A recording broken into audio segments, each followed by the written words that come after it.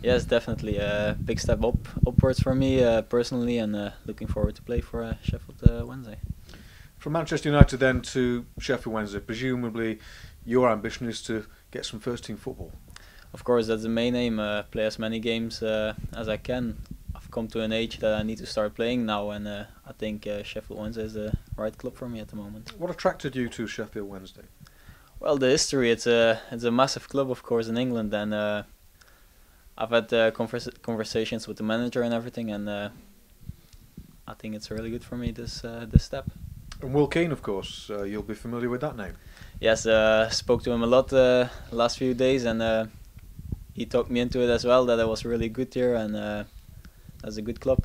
What did he say about Sheffield Wednesday?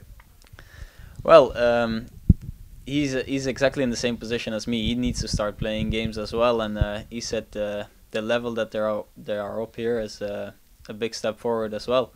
So pleased to have signed. But you've got some good grounding under the belt already, particularly in European football, and spending last season in the Dutch top flight. Tell us about that. Yeah, it was a good step for me as well. Played 28 games in the season, and yeah, did really well personally. So up to the next step, I think.